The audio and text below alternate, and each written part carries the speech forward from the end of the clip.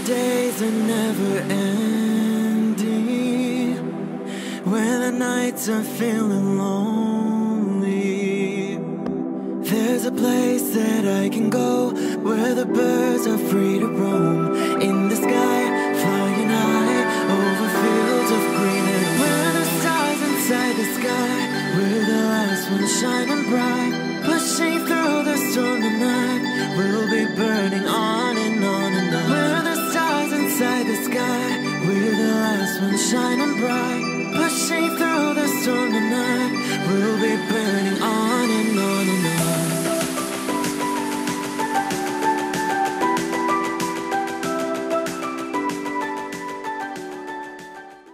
Hello Leo, this is Inspire 2016 with your weekly tarot reading for the week commencing the 4th of December until the 10th of December 2017. The first card for you is representing, how do you feel about yourself? Your card is the Two of Cups. There is a beautiful start to a new romance in which you experienced understanding, harmony and deep love between two souls. The seed has blossomed into a tree of appreciation. Kindness and thoughtfulness will bind your two hearts together with the feeling of being simultaneously very special to one another. This card can also refer to marriage, proposals and engagements, particularly as this card portrays what looks like a wedding or hand fasting. It is a reflection of commitment between two individuals, to say that they will go through life together, always considerate of each other's needs and wishes. This card typically points towards a relationship that is based on mutual attraction and romantic inclinations. It reflects the clear, nurturing, supportive and heartfelt exchange of emotions that is the gift of a romantic relationship. The Two of Cups represents love that is nurturing, creative, clearly focused, inspirational and equally fulfilling. Outside of love, the Two of Cups reflects a partnership of sorts, be it a business partnership, friendship or even a relationship between a person and their pet. On first glance, the Two of Cups shares a similar message to the Lovers. However, the energy of the Two of Cups is slightly weaker than the Lovers card. Whereas the Lovers is the reunion of two complete beings, the Two of Cups is a less mature union that, stable as it may seem, does have the potential to come undone over a longer period of time. So, while the union is strong now, it is not clear whether the relationship shown by the Two of Cups can stand the test of time. Only the two people involved can decide that. Despite the focus on the two beings shown on this card, the Two of Cups also points to what is happening within the individual. To be truly loved, deeply treasured and valued highly by others, you must first and foremost strive to create those feelings for yourself. That is, when you work toward loving yourself, you hold your inner spirit in higher regard, treating it with deference and deep respect. When you see yourself in this positive light, other people cannot help but respond to your personal sense of value in an equally positive manner. The second card for you is representing, what do you want most right now? Your card is the Seven of Pentacles. What do you want most right now is investing your time and energy for the maximum output. You do not want to keep putting your heart and soul into something if you are not getting the rewards for it, and no doubt, you have started to see that there are some areas in your life that are just become energy sappers but without the reward. If you have been working extra hard or putting in extra effort into something, it will finally pay off. Your effort will definitely be worth it and you will see the results and rewards for your labor. You may have been working on something quite challenging and important for the last few months, and this is likely to come to a culmination. You are likely to see financial or other tangible rewards for all of your hard work. You might have been laboring away at something important and you may be starting to feel concerned that you will never be rewarded for your efforts. Be patient and appreciate the progress you have made so far. If your hard work has not yet paid off as planned, remember that your expectations may be unreasonable. There are no guarantees. Be grateful, focus on the present and do what you can with what you have. This card follows the Six of Pentacles, which indicated the ending of a difficult period of financial or material difficulty. In the Seven of Pentacles, you are now experiencing the rewards of hard work and effort. However, the question at hand is whether the rewards of hard work are in fact worth the effort to acquire them. It is often at the time of greatest success that you realize what you desired so much is in fact somewhat disappointing and perhaps not worth all of the effort. The Seven of Pentacles may therefore represent fear of failure, delays and frustration. However, the positive side to it is that you are more likely to be learning from these setbacks and evaluating how you can better invest your time to create the most value. In order to avoid feelings of frustration, ensure that you review your progress to date at regular intervals, particularly when engaged in long-term or enduring work, so that you can review what is working well and what is not and where you can make adjustments. Make sure that you are on course and that you are on track to achieve your goals. The third card for you is representing your fears. Your card is the Queen of Pentacles. You are afraid and feeling worried about whether you can be financially independent, while also still maintaining your family connections. You may be concerned that if you invest in your career or financial well-being, you might not have enough energy to invest in your family. Sometimes, you just cannot do everything and you will need to make some choices. You are also becoming very consumed in your work. You may be placing your career before your family or your relationships, and this is having a detrimental impact. Of course, this may be okay on a temporary basis, but you need to assess its long-term impact. To rebalance your life, you may find a release by returning to a favorite nature spots and allowing yourself to take in this fresh, natural energy. You may also find that you become a bit of a homebody and somewhat isolated from others. If so, you need to fight this urge and keep in touch with your friends and family, as they will be a great help and support to you. At times, the Queen of Pentacles may suggest that your tendency to mother those you care about is actually becoming more like smothering. Your intentions are good in that you love to cook, clean, nurture and care for those around you, but there may be a point at which you need to let others be accountable for their own upkeep. You cannot always be the one doing the laundry or cooking the dinner. Sometimes you need to step back and let others take on the load. Similarly, you may reach a point where you are investing so much time looking after others that you find you are neglecting yourself. Again, step back and let others take on some of the household responsibilities. The fourth card for you is representing what is going for you. Your card is the King of Wands. There would be a male significant figure in your life, most likely from fire signs, who is goal-oriented and full of creativity. He is a natural-born leader of all kinds of people, and he is very visionary. Once he sets himself a goal, he sticks to it and ensures that he can make it happen with the support of those around him. People naturally gravitate towards this king as they know he will get things done and will do it very well. He is a master, too, at being able to get other people to do his work for him, and keep them on side throughout the process.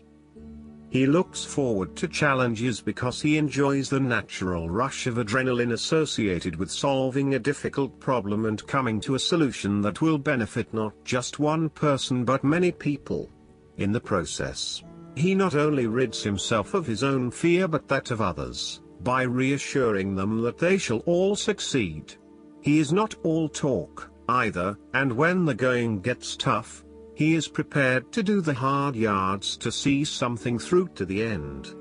The King of Wands has a deep and innate respect for other people, and his compassion extends far. He knows how to bring out the best in others and to empower them to deliver his visions and goals, which he knows will be of benefit to the greater population. If this king represents yourself, you are someone who is very visionary and goal-oriented. You achieve a lot because you are very clear about your future direction and how you will get there. You do not waste your time on activities or relationships that you believe will lead nowhere. You never just go with the flow, instead you prefer to embark on a strong and direct course of action. The King of Wands reminds you to lead your life with intent, vision and a long-term view. Know that even though you are experiencing challenges now, this is just a part of your journey to something much more positive. Eventually, you will see this time as just a little blip on the radar, and it will have simply served to make you stronger. Stay focused on your long-term goals. The appearance of the King of Wands also suggests that an opportunity is presenting itself to you, and you now have the power to accept the opportunity and take on the challenge. You are the determining factor in this situation, and circumstances will navigate in the direction you steer them. Indecision or doubt will not be appropriate responses when clarity and confidence are acquired. However, as you progress in this new role, it will begin to feel more comfortable. The fifth card for you is representing what is going against you. Your card is the Five of Cups. You are afraid that a situation has not turned out as you had hoped. However, you are beginning to realize the full implications of the past, and you have come to appreciate the lessons learned from the experience. You may even recognize the value of the painful experience in the broader scheme of things in preparing you for later experiences. You are ready to pick up the remaining two cups that are full of the water of emotional growth and go on. This card is also about learning to be open and to take risks again. It is a card of a lingering sense of regret, nostalgia and bittersweet memories, but the card itself speaks of being hopeful for the future, getting over whatever you need to get over, and of seeing the sun peek through the clouds once again.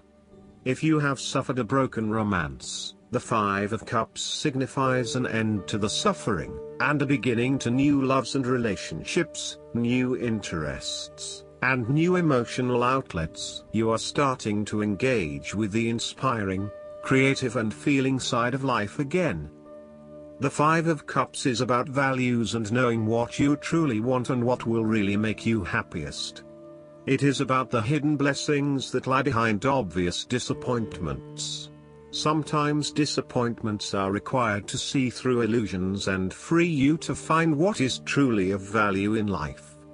Once you have made this transition, you will be free to embrace new opportunities. Sometimes, the Five of Cups indicates a feeling of being trapped in the past, holding on too tightly to the might-have-beens, and not being able to focus on the positive. The reversal could also indicate buried feelings of regret, that you are not allowing to surface and therefore they never get dealt with and brought to closure. 5 is also the number of change, and indicates an emotional destabilization that is intended to create change in how you approach your life. The last card for you is representing the likely outcome that you may have. Your card is the 5 of Swords. You are engaging in conflict or finding yourself disagreeing with others, leading to tension and hostility. Despite thinking you have won, you may still end up the loser because you have hurt or annoyed others and have subsequently isolated yourself.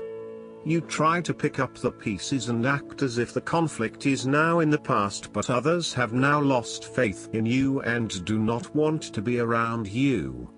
This might be one of those times when it feels like everyone is against you and you may lose some friends along the way. You will need to make a decision about whether your point of view is so important to you that it is okay to put your relationship with others in jeopardy, or whether you can compromise and try to see eye to eye with others. If you have been aggressive in your struggles, then you will soon accomplish your objectives. However, if you have been passive, you may need to compromise on your personal interests, giving in to the wishes of the opposing force. You will feel that there are more obstacles ahead, and you will not want to face the ordeal you know you must if you are to have what you want or the way you want it. Overall, you are in for a struggle and there is more work or problems ahead than you are aware of now. Things will not go as well as they should, and you will have conflicts or clashes of will with others. Thus, the Five of Swords is a card representing ambition but in the negative sense. Too much ambition without regard to the consequences to yourself or others results ultimately in a situation of loss for everyone. You may be represented either by the callous winner or the dejected losers. In any case, there is a negative connotation. If your focus is solely on winning your goals at any cost, you will eventually discover to your own dismay that the price of winning may not have been worth the reward. Arrogance and pride often go hand in hand with a difficult triumph such as this, and you must be careful not to think you are invincible. You have overcome a challenge, and you have the right to feel proud, but know that there will be other rivals to face and that some of them will eventually defeat you. Boasting to others that you are invincible is an invitation for someone to prove you wrong. If your victory was won through cheating or unethical conduct, beware of an attempt at vengeance. The Five of Swords can relate to a betrayal or sneak attack by someone you trust and do not suspect as your enemy. There may be an unfaithful partner or a jealous person in your life who is sabotaging you behind your back. Look to other court cards in the reading to understand who may be working against you.